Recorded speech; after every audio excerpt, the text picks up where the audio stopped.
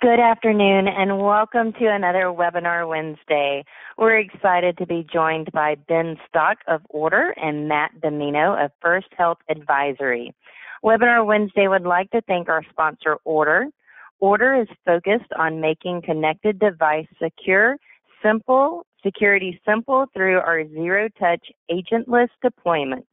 One common platform for multiple stakeholders and automation of policies to secure devices. With Ordr, you will know exactly what's connected to the network in real time, all the time. You will know what's vulnerable, what's behaving maliciously, and why. And you can then automate response for any connected device and enforce on any networking and security infrastructure. We want to encourage all of our attendees to learn more about today's sponsor by visiting their website, which is ordr.net. That's ORDR.net.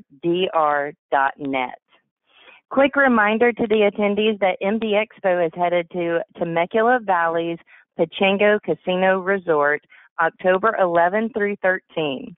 Registration is open online right now at mdexposhow.com. And you can use the VIP code 22MDESoCal at checkout to receive complimentary admission to this 3-day conference. As a note, the VIP code is available to individuals employed with a hospital, healthcare facility, or are active military or students. Today's webinar is eligible for 1 CE credit from the ACI.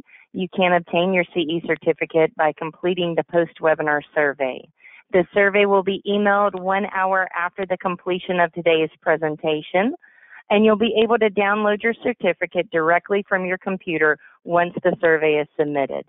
If you have any questions or challenges, you can always reach the webinar team at webinar@mdpublishing.com. As I mentioned earlier, Ordr Director of Healthcare Product Management, Ben Stock, and First Health Advisory, EVP and CSO of Clinical and Operational Technology, Matt Dimino, are our presenters, and will share best practices from years of working with leading healthcare delivery organizations. They will discuss a healthcare security maturity model, a framework for creating a medical device security program, coupled with technology that can accelerate the move towards a secure, connected healthcare environment. We are going to wrap up today's webinar with a live Q&A, so be sure to submit your questions at any time using the question feature on your webinar dashboard. All right, Matt, you may begin whenever you're ready. Right, thank you, Jamie. All right, so we'll roll in a little bit more about me. As Jamie mentioned, I'm the EVP and CSO here at First Health Advisory. Being partnered with Ordr, so one of our key elements that First Health Advisory offers and myself is programs around medical device security. So we have a backed experience in HCM, clinical engineering, and biomed for many years, developing programs and security offerings around medical device security. And again, part of that is risk assessments and understanding your architecture and helping, again, build frameworks. And then a little bit more about me. I've been an instructor at IUPUI in Indianapolis for about 10 years, mostly teaching biomedical engineering technology and other IT and IS type technologies as well. So with that, Ben. Thanks, Matt. Appreciate it. Ben Stock, I've been doing this for coming on 20 years now. I've been the last 2 years with Ordr. I started out as an accidental biomed BMET 1 and worked my way up through SSM Health out of St. Louis, Missouri, and absolutely love the career choice of being a biomedical engineer and where it's taken me in life, and working with our partners like First Health Advisors. Ordr is the platform, but First Health provides the people and the processes that help us succeed, and we'll look at that as Matt continues. Thank you, Ben.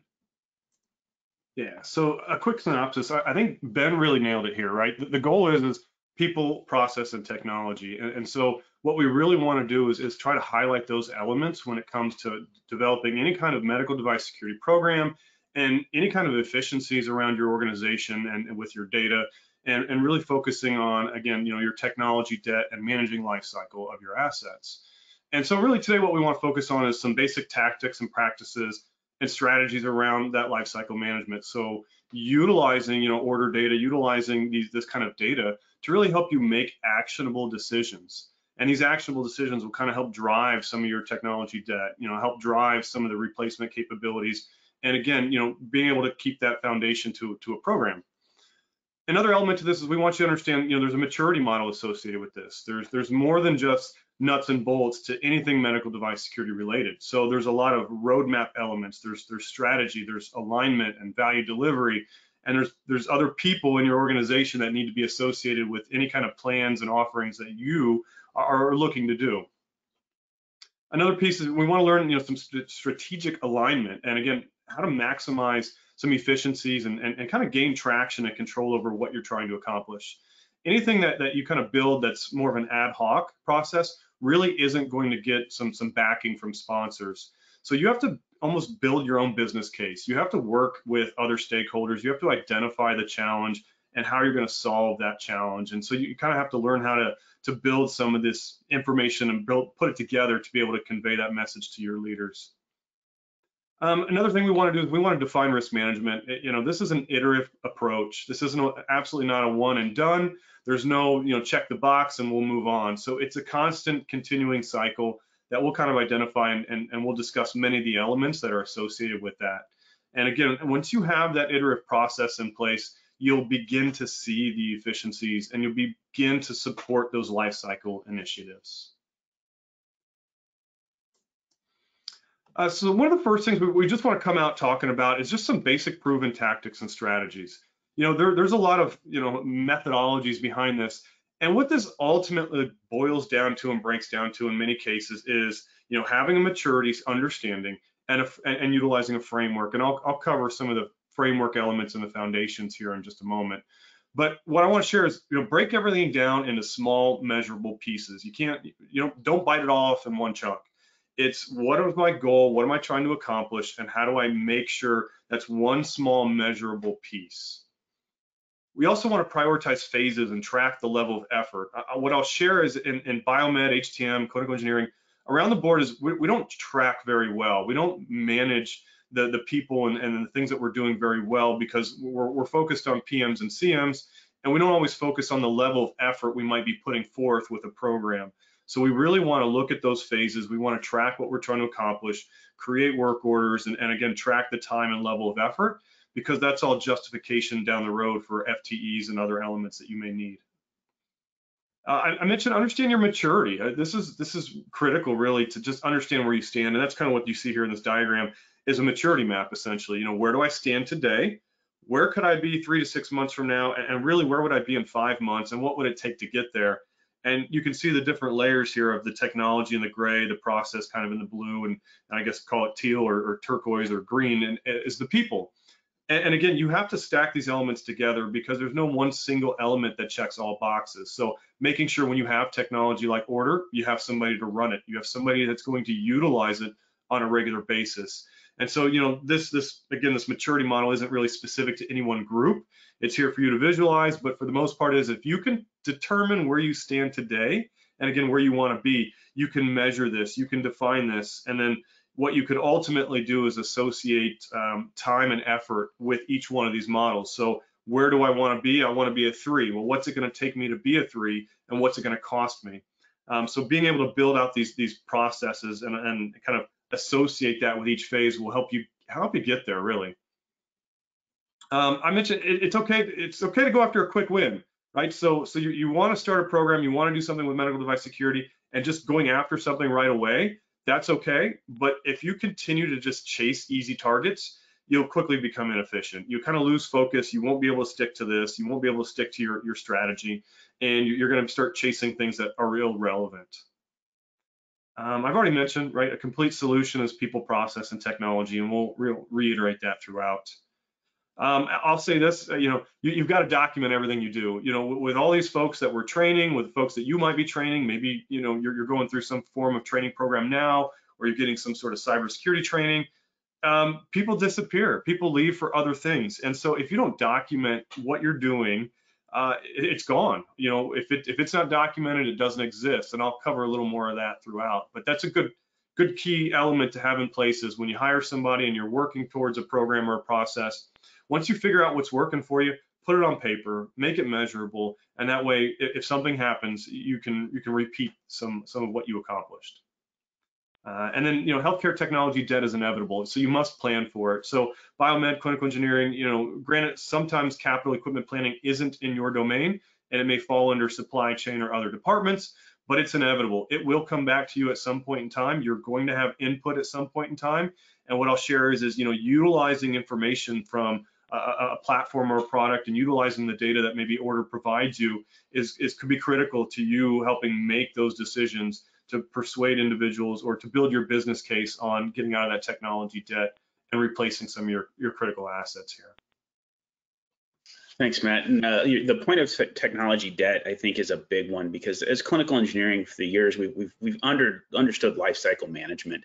Equipment comes, it gets used for a period of time, and then it needs to be replaced. I think what caught us off guard with technology debt is the fact that it needs to be replaced quicker.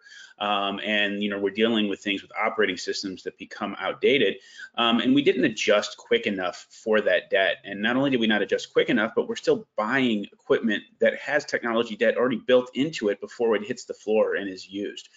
So we really have to look at it in a two-pronged approach. One is dealing with the technology debt we have, but then also the other one is to stop the hemorrhaging of the technology debt that we're acquiring and make sure that we're making smart purchase decisions, coming back to that capital management, that the equipment we're buying is going to last a while and we do have an upgrade path for it.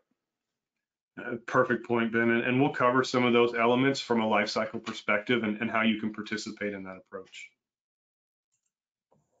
So as mentioned, foundations first, right? So medical device security is a team sport, and I'll share, there's no way, shape, or form you will win if you're going at it solo or ad hoc. Meaning, if you don't get senior sponsorship, executive buy-in, whether it's your chief information officer, your CIO, or your chief information security officer, your CISO, or someone from the C-suite who's saying, yes, that's a great idea, we really need to focus on this, it becomes a challenge. You're not going to get the buy-in, you're not going to be able to do the things you need or want to do. And so those individuals have to help, like I said, sponsor. They don't have to participate in the tactical and everyday elements, but just having their buy-in, having an understanding of what we're trying to accomplish and provide you resourcing is really critical for this kind of as a foundational element. And when you do, you finally get buy-in. Now you start to identify kind of a charter or a group, if you will, right? Hate to call it another committee in healthcare, but that's kind of what it is. Getting those stakeholders together. There's value across the board in trying to accomplish what we're talking about today and what we're talking about throughout, medical device security is defining tactical leads, your other strategic leads, those individuals who might be frontline and those individuals who may be those who have to report back to the C-suite. So there's different roles within this that we have to define. And again, that's a good foundation. Just hiring an individual, just hiring an HTM, biomed, clinical engineering, cybersecurity analyst, that's a fantastic start, but it's not part of the foundation, right? You need to get support and buy-in, and then they'll help provide some of that direction on what this analyst should be doing.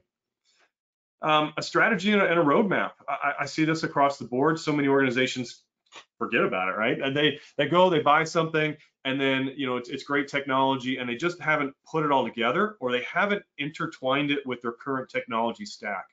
They haven't learned how to manage it with people. So realizing that, well, it's another security tool, maybe I'll put it in with the security group, and then realizing that, well, this tool provides so much value that there's numerous stakeholders that need to be involved in this. So that strategy and that roadmap really have to pertain here. And it doesn't have to be descriptive and prescriptive, right? Just enough to say, where are we going, where do we want to be, and how do we get there, and what are the pieces of that? I've already mentioned, you define your current state and what's your future state. Where do you want to be and how are you going to get there? And those are all critical elements here. And one that I find a lot of organizations just overlook or may not look at all and struggle with is, using a framework as your guidelines. So the NIST cybersecurity framework. And oftentimes it's not in the purview of biomed clinical engineering. It's more of a cyber IT kind of framework, but it aligns very well to what we're trying to accomplish. And that's what you see here in this diagram off to the right is, some core functions and core categories. Now, absolutely not everything maps over into clinical engineering, and I won't tell you everything does. but there's a good portion of this that does map into clinical engineering or HTM. And so you, from trying to create a program and create efficiencies, being able to map what you're doing, your processes, your procedures of medical device security over to this framework is critical for your sponsors, critical for your organization. And the reason why is, in many cases, cyber insurance, the other HIPAA and OCR sanctions are tied back to frameworks. So there's a lot of elements to this where if you can prove and vet what you're doing is mapped to maybe the 405D, MITRE, or again the NIST cybersecurity framework, then you're in good position to withstand any kind of premiums or not not even be able to acquire cyber insurance, which we're seeing more and more of today. Again, cyber insurance may not be within your domain, but when you're responsible and accountable for some of these assets, being able to map to it is really helpful to your sponsor.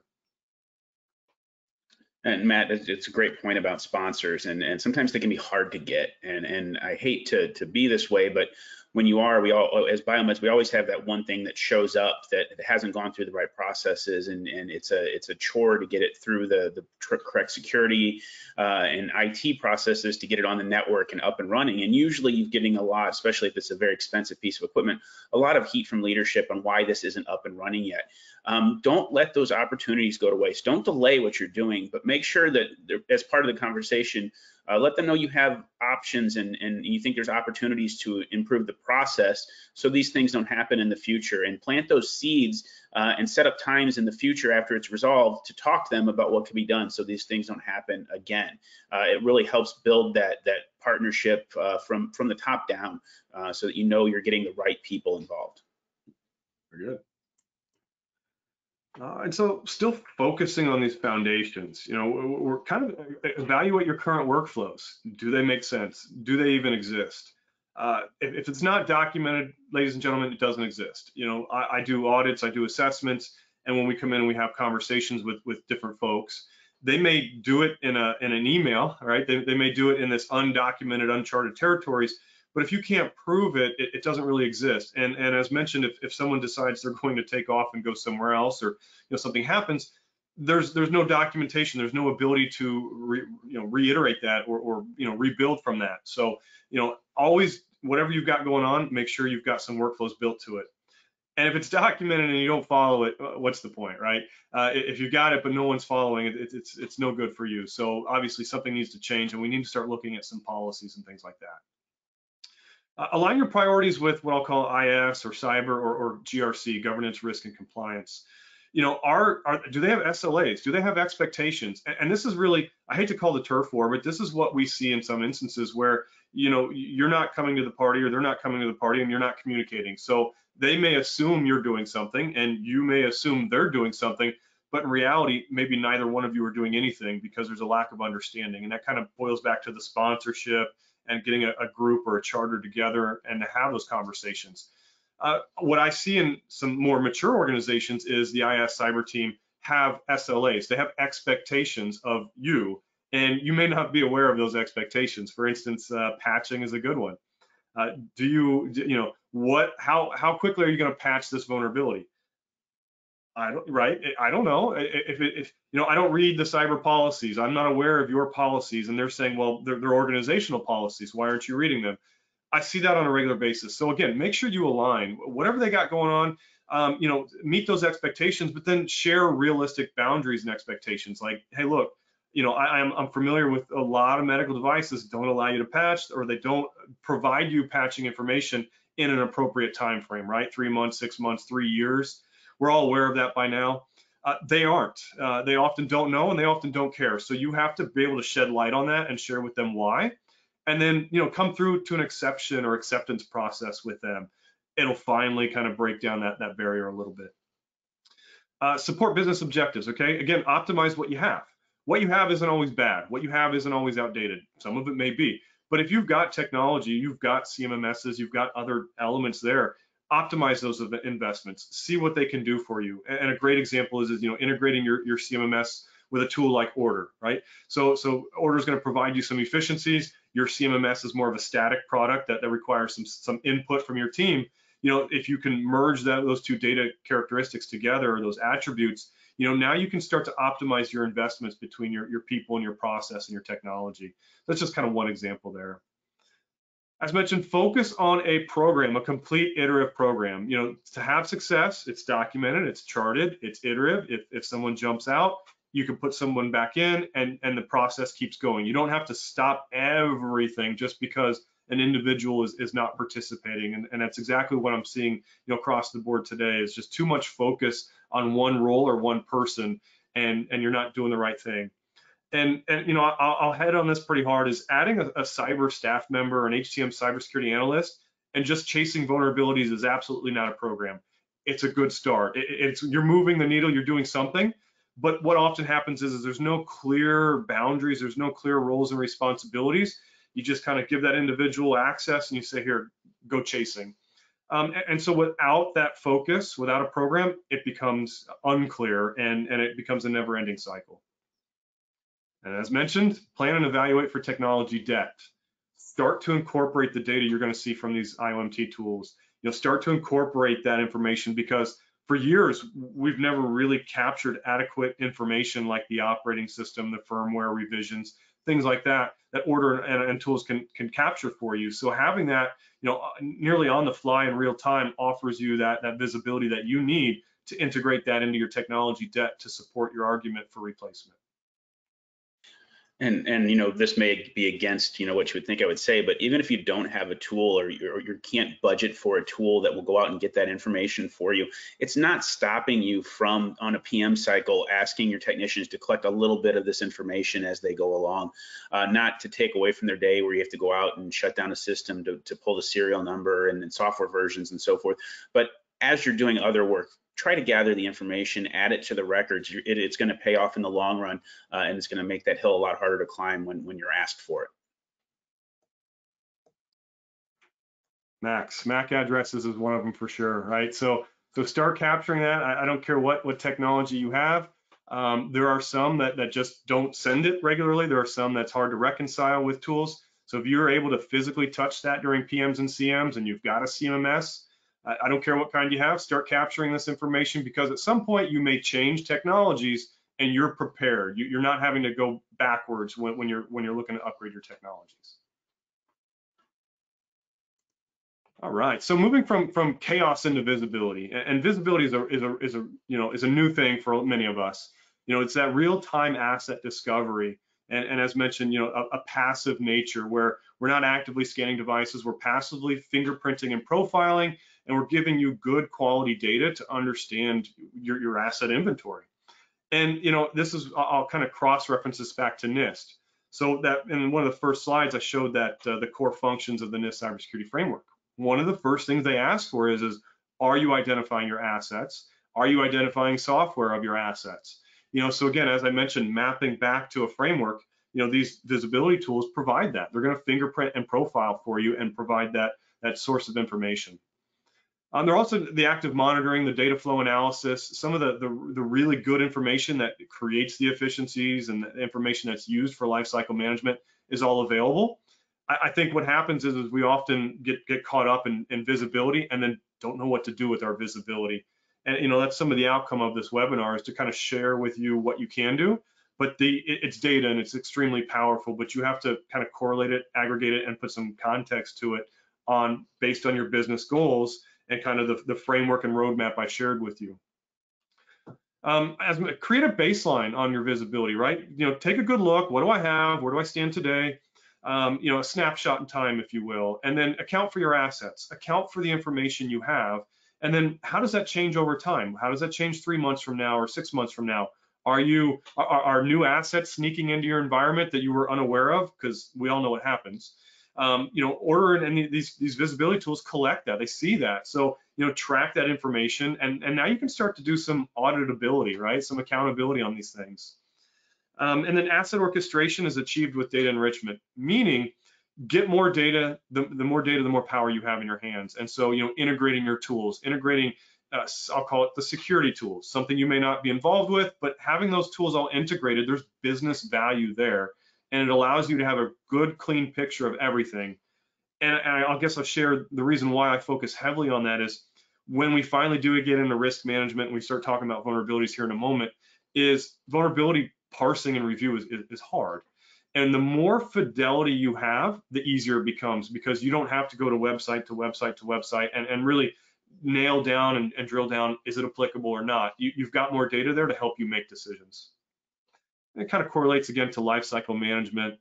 And then link visibility into business goals. I've mentioned that, right? We've got visibility. What are we going to do with it? And how do I achieve goals with my organization? It shouldn't really be about me or you or clinical engineering or HTM. It should be about the organization. And I think that's an important factor to keep in mind as you're trying to procure people or tools and kind of merge all this together. Yeah, and I think another thing we look at is what I'd like to talk about is like visibility 2.0. We know where we are today, you know, and you touch on this later, which is the MDS2s and asking for that information from manufacturers and really requiring it for the purchase. But we need to look at the efforts going forward for things like the software bill of materials or SBOM.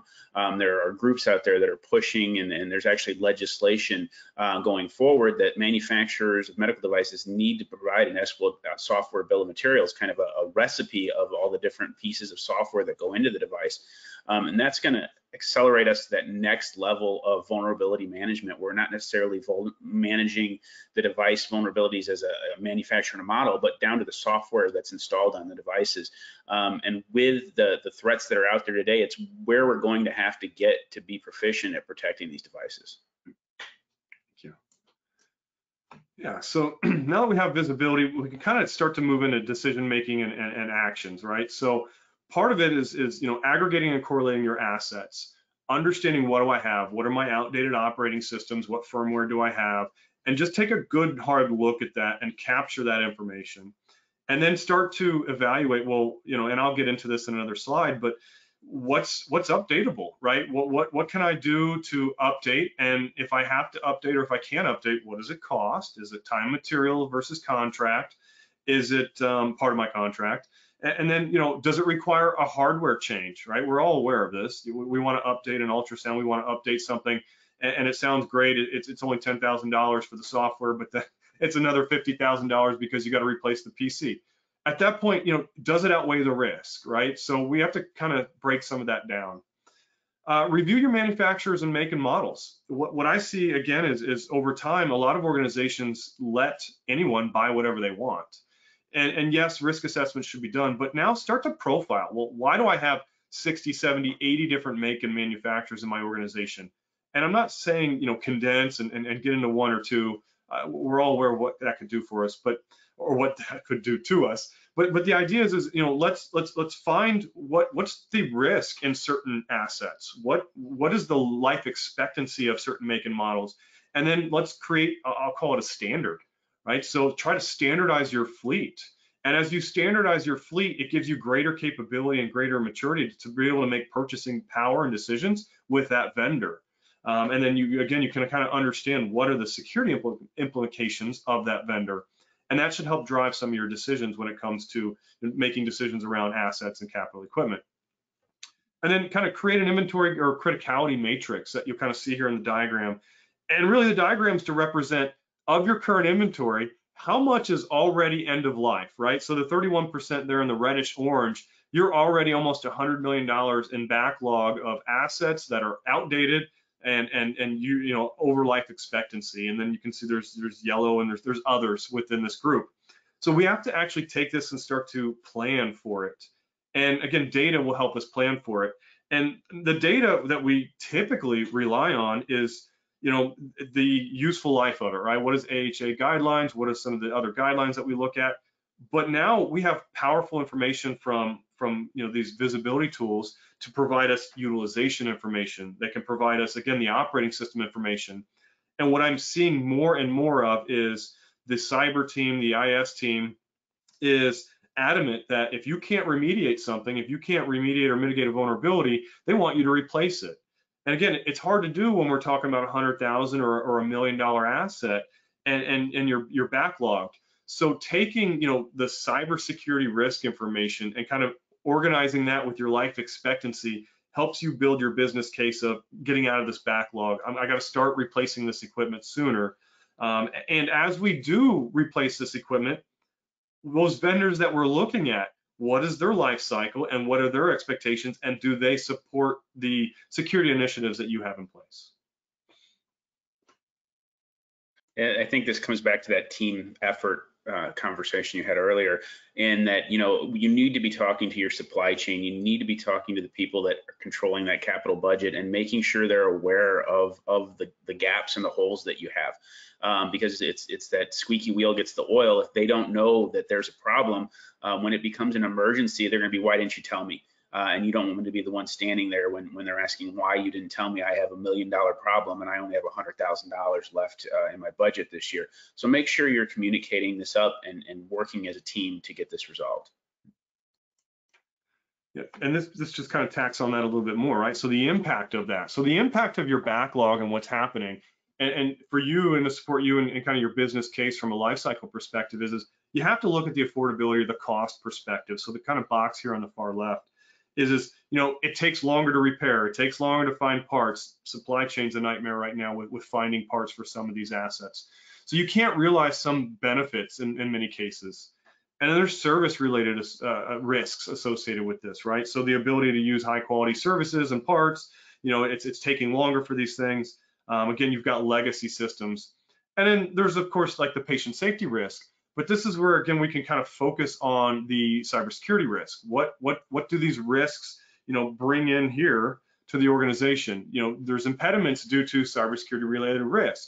And if it's obsolete or non-supported hardware or software, again, that supports you in trying to, highlight the risk of these assets and highlight the risk and an opportunity to try to start replacing these assets. And we really have to prioritize these. And again, I've got a slide down here at the end that showcases that, right? It's a decision tree on, do I have to replace hardware? Yes or no? What does it cost? Does it outweigh the risk? Those kinds of factors. And that's all part of your life cycle management with your assets. All right, so if we look at life cycle from kind of an onboarding to decommissioning process, right? Onboarding and procurement is stop the bleed, right? It's critical. And we have, medical device security as a team sport in here again, because it is. I hear it repeatedly when it comes to procuring medical devices and assets it's supply chain. I don't do it. Well, okay, but that's no reason to just give up. Your supply chain folks have to understand what you're trying to accomplish. Again, tie it back to business goals, business objectives, things like that. So, to be able to do secure onboarding and to do some of the things you'll see on the slide is you have to work with them. And I understand the more we work in these silos, the bigger the challenge. But if we just look the other way, you'll never overcome that challenge. And when you've got the equipment buyer and you've got yourself and you've got IS and you've got supply chain all speaking the same language of what you're trying to accomplish, magic does really happen. Things do occur, and then you can start to vet and verify vendors based upon your security requirements. And part of that is doing these risk assessments, right? The secure onboarding. So we want to know what's coming into our organization. But then when it does, it kind of passed the sniff test, right? And now what are we going to do with it? So we've got to add some controls to it. We've got to quote unquote harden the device, turn off ports, turn off things. But we also want to collect the CMMS attributes. We want to do that and make sure that we can put that in the CMMS or just collect that information. We grab the MDS2 information and again, do a review and a risk assessment. Because the goal is this is an iterative process. You're going to onboard it, you're going to apply controls. And the reason why this is, to me, one of the most critical elements is when cybersecurity finally comes back to you and says, all right, I want you to start managing these vulnerabilities and look at this. What's going to happen is you're going to cross-reference a vulnerability to the asset you're onboarded. And if you securely onboarded it, the likelihood of that vulnerability exploiting, that asset is reduced because you hardened it. You closed all the doors, you made sure all the ports were turned off, you did all that great stuff. And so the vulnerability isn't a risk. So if you can't patch it, it's okay because you've mitigated the risk so low that it's okay to move on, right? No need to spend more time on that vulnerability, move it out of the way, get it off the list and keep going. And I've already hit on this, right? Engage supply chain. Contract language is a big deal, right? Utilizing your visibility tool, understanding your fleet. The more you have I hate to call it a single fleet, but the more you have bigger like manufacturers in your fleet, the greater your power is in your contract language. So again, make sure you can include, well, are you going to patch it for me? Are you going to update it for me? Are you going to manage the vulnerabilities of this asset? Because you are the buyer. You have opportunity to ask these. And if that vendor doesn't want to, then consider looking at other vendors and again, try to incorporate those in your contract language.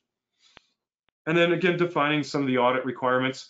When you finally do onboard these things and you've put controls and you've hardened your assets, what are you going to do to make sure that's taken care of? Annual risk assessments, reviewing that whatever you're doing is actually being performed. So again, you're auditing yourself. And one thing I'd like to add there is when you're doing these pre-procurement type audits and stuff, don't die on the sword of you have to buy the most secure device. Clinically, it needs to meet the needs of the patients and the physicians and the nurses. So you have to make sure you're still taking that into account. But what you can do is you can plan for the remediation ahead of time. And that allows you to, when those devices do show up, already have a plan on how you're going to secure them. Even if it wasn't the best security choice, it was the best clinical choice, and you have to remember that.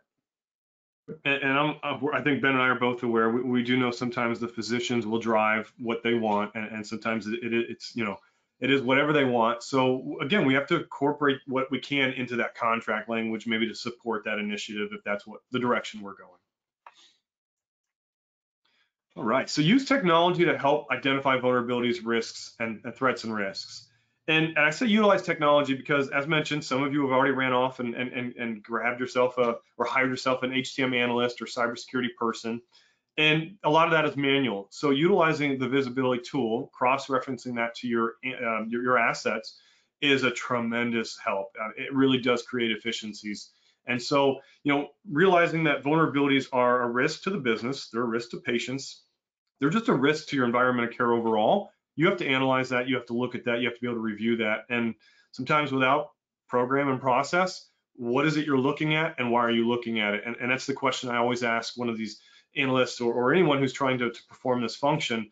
And I get the shoulder shrug. I don't really know, right? I do what I'm told, or I'm looking and here's what I'm evaluating. And I look at everything that's 10 and up or 9 and up from a CVSS score. So there's not a lot of processes there. Use the technology you have to support you. And if you don't have technology, again, there's these visibility tools can support that initiative, and that's a good business case to support that. Risk should be a driver for prioritization and actions, right? Understanding, well, what is the risk to your organization? What is the risk to patients? What is the financial risk? I know that's a challenge, right? How do I measure all that? Again, a lot of your visibility tools can provide that information for you. Use the data that's there to make those decisions. You don't have to recalculate anything. Continually assess and review your environment. It's not a one and done.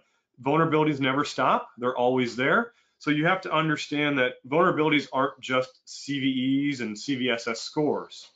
They're outdated applications, the unpatched operating systems and software, the open doors, the unnecessary ports, right?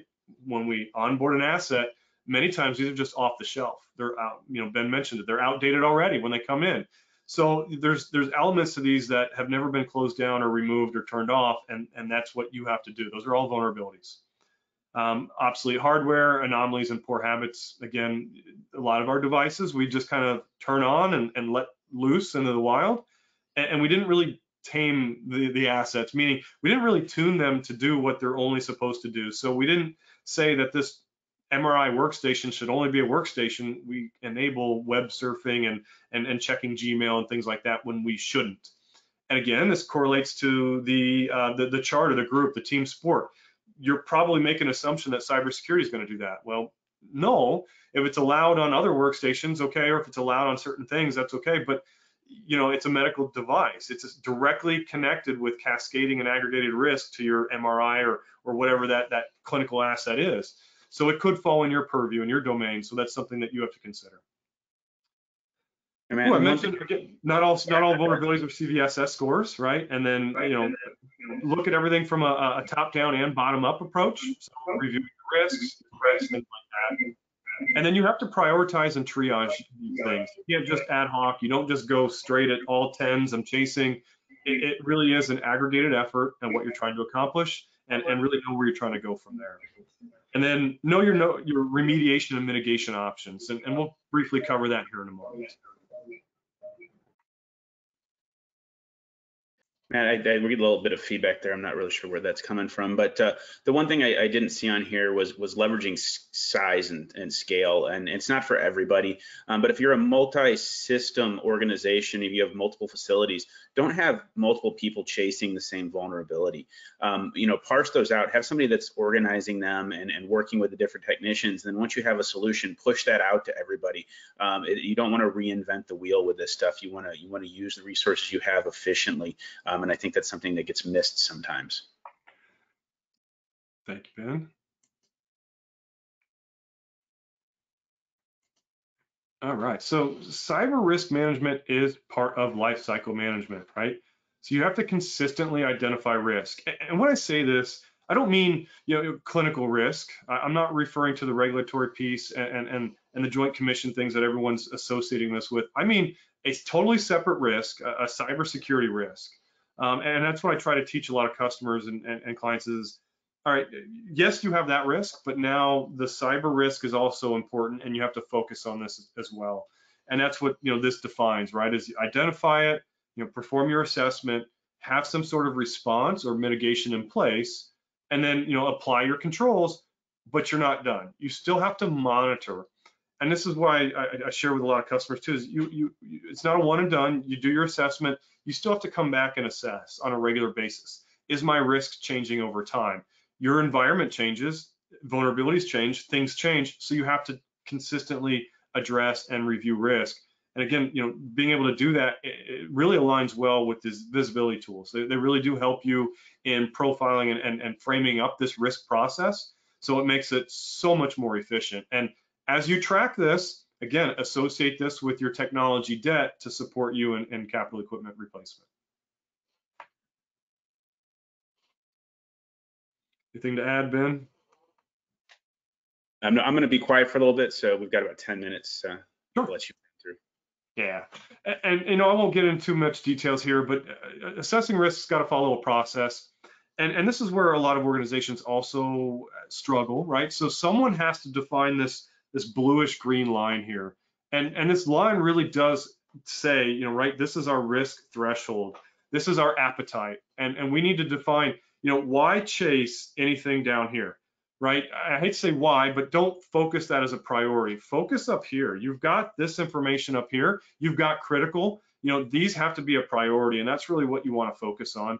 Once you've managed that risk and those assets, you can move below that line on that threshold. And then you're going to turn into that more proactive approach versus reactive. So, everything up here in the top half is more reactive. And what you see on the left-hand side really is focusing on how to do this. And we can cover that in a whole nother webinar. But the only thing I really want to add to this is you have to define criticality and sensitivity of your assets, and meaning which ones are most critical to your organization, which ones are not, which ones are the most sensitive to if a negative or an event occurred, which ones are the most sensitive to that. And I'll be honest, nursing probably already assumes you've got something in place. Do you have your contingency? Do you know this?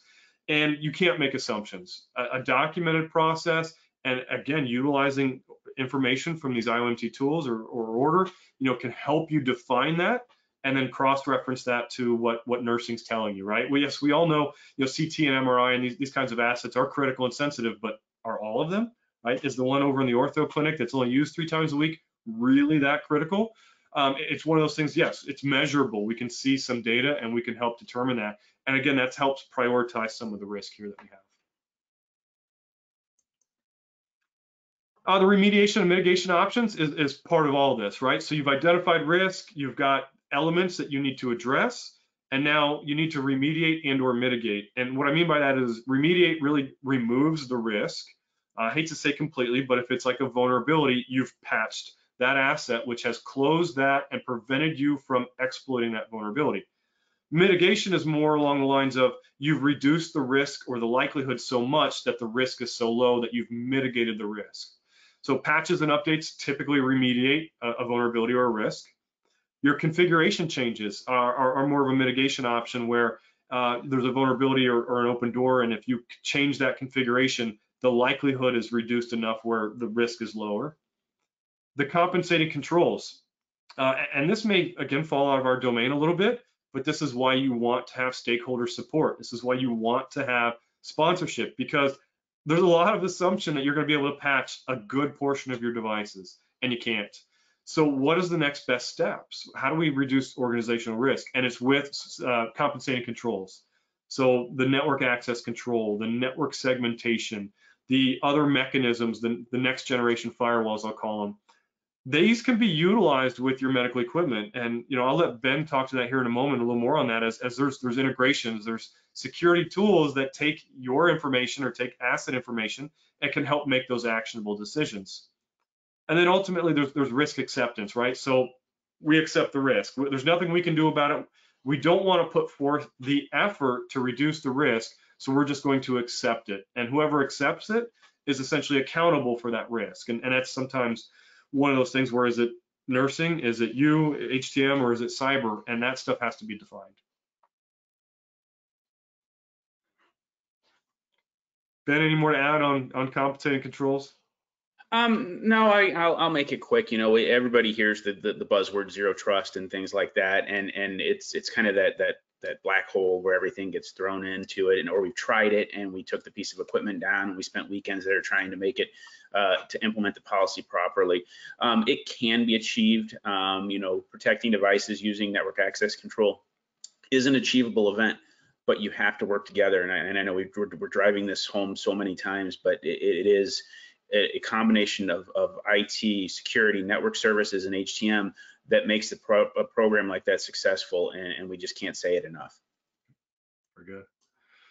All right, one of the last few things here is don't forget about decommissioning your assets, right? So securely sanitizing your devices, utilizing frameworks. So the NIST 800-88, it gives you a full guideline on what you're trying to accomplish and how to do it, or how to wipe, purge, or clear the information on these assets. And there should be some clear understanding of what you're trying to accomplish, right? And that kind of boils down to this next bullet here of, well, are we disposing of it? Are we repurposing it? Are we reselling it, donating, savaging it? Whatever are we doing with it? So yes, there's variations to this, and there's actually different, what I'll call data classifications. And if you have a data classification policy, well, the data that's on this asset, is it publicly known data? Is it private? Is it protected health information? And you can map over a secure sanitization method to your data classification policy, meaning it prevents you from completely drilling holes in every single hard drive, wiping the asset useless, and then you can't resell it. So I know that's a question everyone asks.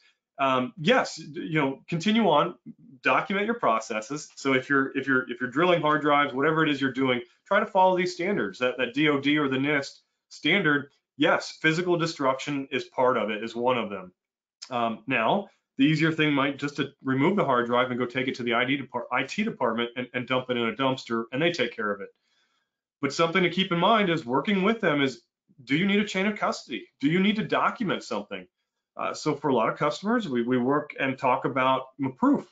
Take a picture, fill out the form, attach it to the work order, retire the asset, boom, it's done and it's gone. That way, if your privacy officer or anyone wants to ask, you've taken care of it. And so that's kind of part of that chain of custody. But these are elements that I share, and there's workflows associated with this, and this NIST framework does help you kind of identify that workflow. All right, and so creating efficiencies with the data, the IOMT tools here that we're discussing, and a lot of the lifecycle management here is once you get all these elements in place, right? You have processes, you've got your people, you've got everything defined. You're going to realize the efficiencies. It's not as hard to do in year 2 and year 3. The roles have to be clearly defined. Without it, it really is an ad hoc process. People are confused, and this is why people leave too. They're not really sure what they're supposed to do. You hired them, and they're doing a job, but now they're like, well, what else is there to do, right? I don't know. So you have to clearly define those. Technology has to be implemented properly, right? The technologies as far as like Ordr and these IOMT visibility tools, and your CMMSs, and any other tools you're using and technology you're using have to be properly implemented. Automation and orchestration between your products it really creates efficiencies. So being able to have that automation amongst tools, it's a higher level of maturity, and you can't get there until you meet the basic foundational functions. The nice elements to this, and really where you start to get some ROI, is the tracking utilization of your assets, helping you drive some decision-making capabilities. We've talked about your assets. We've talked about your technology debt, kind of associating utilization with that.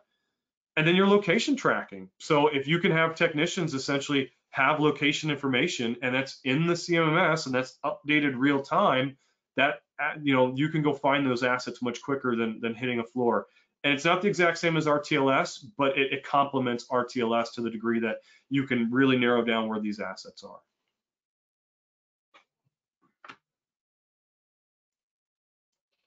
All right, so just last couple slides here, supporting lifecycle management and to the technology debt here is have a risk exception and acceptance process, right? Understand what you're trying to accomplish with your technology debt. Utilize that to help you with your tech and how you're going to replace it or how you're going to capital plan with it. A data-driven approach, right? So again, you're utilizing your asset information from your visibility tool. You're going to incorporate that information into your cyber risk, and that's going to help drive some of the decisions to replace your infrastructure, replace your assets. And then prioritize what you can't replace. So as mentioned, all right, if I can't replace it, do I have OpEx dollars, right? I'm looking at capital equipment now. If I can utilize operations dollars, can I just update for now? Can I go ahead and replace the software and or the hardware to get me to that next revision, just to keep it for the next 3 years while I try to get capital equipment dollars? Evaluate other solutions. What are the other compensating controls? We talked about cyber compensating controls, but what are your technology debt compensating controls? What can I do with that to support the initiative here? And next slide will kind of cover that. And then investments. Your investments in any kind of mitigation or compensating controls should never outweigh the risks. Otherwise, you're wasting money, time, and effort. So if your option is to apply a bunch of next generation firewalls to a couple of assets, and those things cost more than the assets themselves, well, your mitigation controls outweigh the cost and the risk of those assets. So you have to balance that to some degree. You can't just throw money at everything, and if it's not capital dollars, just throw a bunch of operations dollars at everything. So there's a healthy balance there. All right, we are coming up against time. So the thing we really want to focus on is when it comes to your technology debt and it comes to capital equipment planning and replacing, is again, utilizing visibility tools, seeing that you have obsolete operating systems, and create that decision tree. And that's kind of what this is to highlight, right? Is what are my upgrade options? Does it require hardware? Yes or no? All right, what are my alternate solutions? Can I move this to a different department? Can I repurpose this and then put some compensating controls or some security controls around it? And then, or I can't do anything and I have to accept risk, and maybe there's something that the cybersecurity team can work with me on.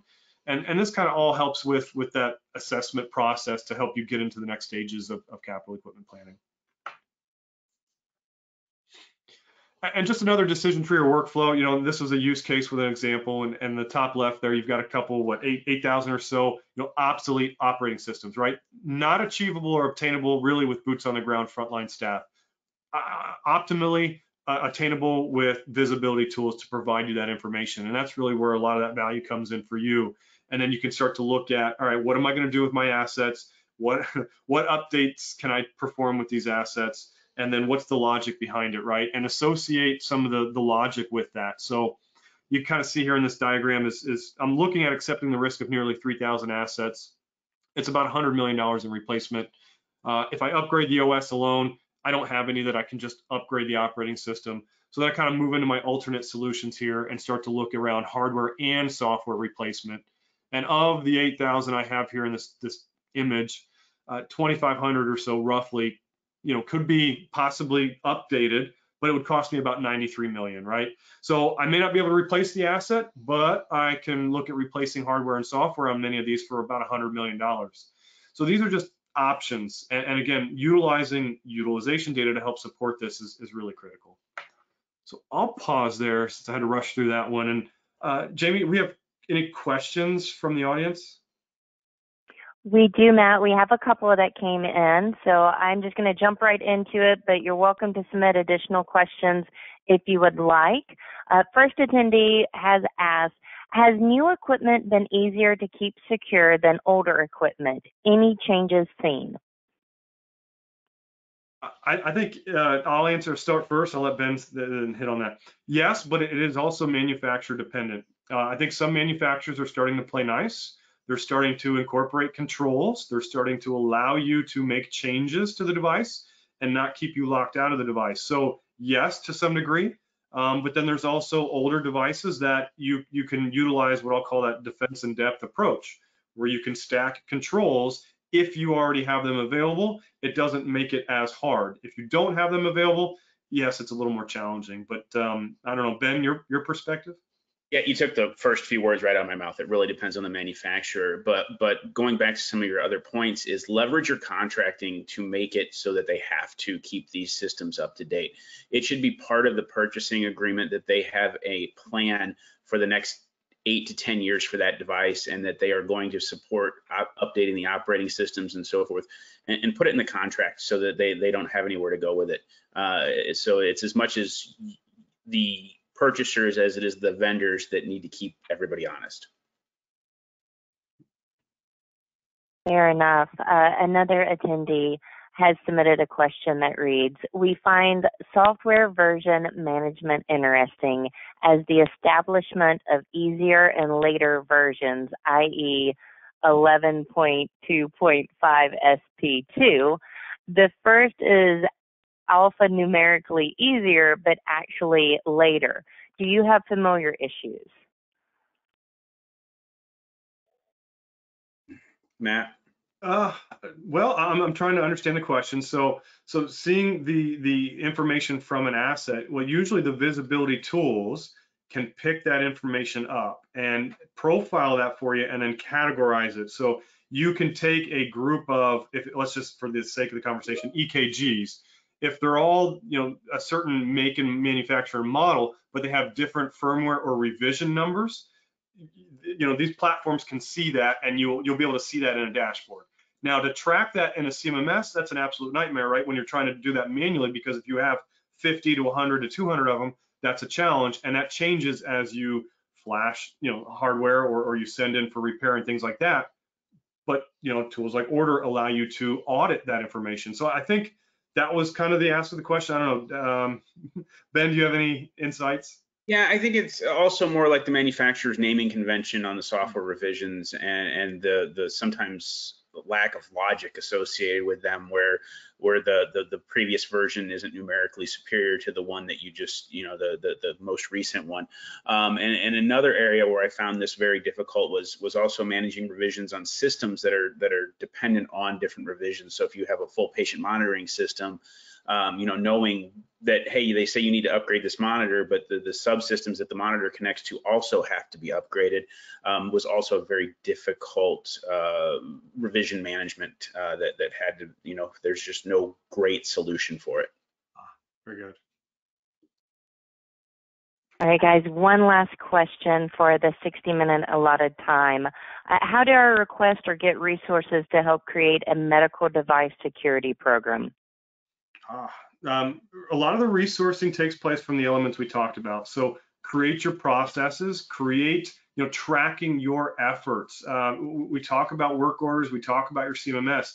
If you're doing work in the visibility tool and you're doing things on a day-to-day basis, create the work order, track your time, track your efforts, code it properly, and over time, as you see that gradual increase, that helps you leverage the time, effort, and number of work orders associated with your cybersecurity efforts. So that, and if cybersecurity is sending you emails asking you, can you do this, can you do this, can you do this, you must track that. And again, since our bread and butter and HTM is our CMMS, we have to live out of that, and that's what we want to try to track our best. And many of our CMSs may not be capable, but that's again another technology that we got to look at pulling out of. To be able to track those efforts. And that really helps you identify what is the level of effort needed for the task at hand, and then how many resources would I need for that? So yes, there's more calculations to it, but starting the foundation of tracking it will support what you're doing versus just going to leadership and saying, well, I need 2 FTEs. Well, why? Here's why, here's what we're doing, here's how we're doing it, and here's how much time it's taking. And I can't complete PMs or CMs if cyber's always asking me to remediate these vulnerabilities. And I would just 10 seconds say, ask for help. Within the organization, ask your IT resources for help and document that as well, so that when they say, hey, have you looked at what internal resources we have? You can say, yes, we've exhausted those options. And then being able to reach out to something like First Health Advisors, who's an expert in the field, and say, hey, we need help. We need you to help us start our people and processes. And then we need you to not own the process anymore. You need to turn it over to us and let us run with it. It's a very powerful thing with a partner. Good. Thank you, Ben. Fantastic, guys. Thanks to both of you for such a great presentation today. Again, I want to encourage all of the attendees to visit today's sponsor's website. You can learn more about Ordr by going to ordr.net, ordr.net. Quick reminder to all of the attendees that CE certificate survey is going to come to your inbox via email in 1 hour from right now. The survey is going to be emailed. You must complete it to obtain your certificate. And if you have any issues working through this, please reach out to us at webinar@mdpublishing.com. We're going to be back next week and every Wednesday through August and September for another live webinar. Be sure to visit webinarwednesday.live to see our upcoming calendar. Go ahead and register for free for the webinars that you'd like to attend. All right, Tech Nation, make it a great day, and we'll see you back next week.